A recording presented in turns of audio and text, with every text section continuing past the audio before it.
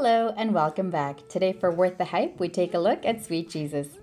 I remember hearing about these ice cream cones a few years back through the food porn channels of Instagram. Fast forward a few years and a baby later, and I'm walking at my suburbia outlet mall, and what do I see but a stall of this trendy ice cream place in front of the Lego store.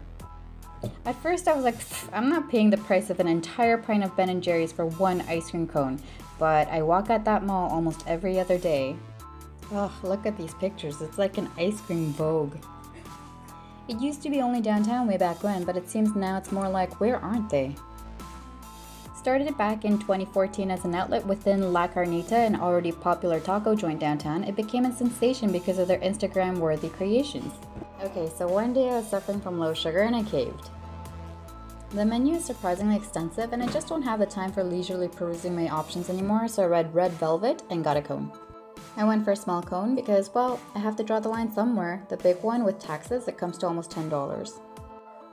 I think their secret must be these crushed up ingredients because the ice cream and the cone are not that out of the ordinary.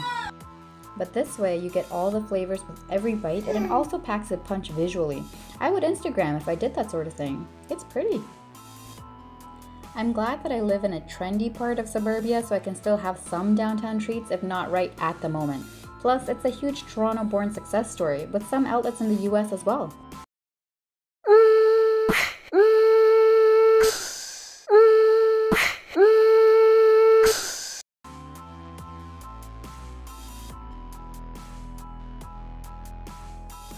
Gone in under 10 minutes.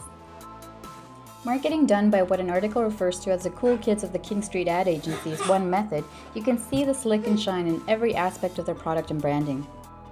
All that said, I think it was worth trying it once for me. Of course, there will always be critics, but the way I see it, the others on this list are just as hyped, but in a smaller scale, so to each their own. I think it fits the bill as a special treat for a special occasion. What are some food trends you enjoy? Leave me a comment below, I'd love to know. Thanks for watching, see you next time!